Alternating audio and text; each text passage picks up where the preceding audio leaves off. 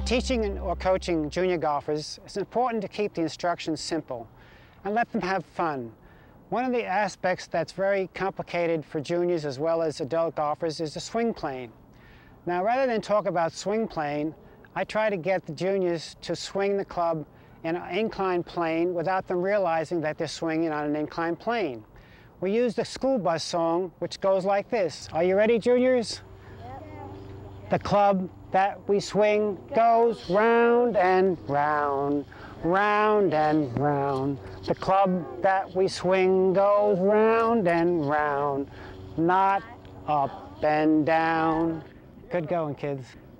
When instructing junior golfers, remember, let's try and keep our instructions simple, and let's try and keep it fun, and let's try and relate to other activities the youngsters are involved in. For instance, I have here a batter's box. What this shows the junior golfers is how to address the ball and be parallel to their line.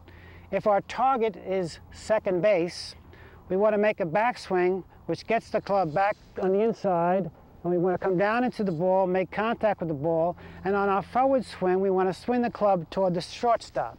If we swing back on the inside and back inside again, we're sure to have that ball travel over the second base. For example,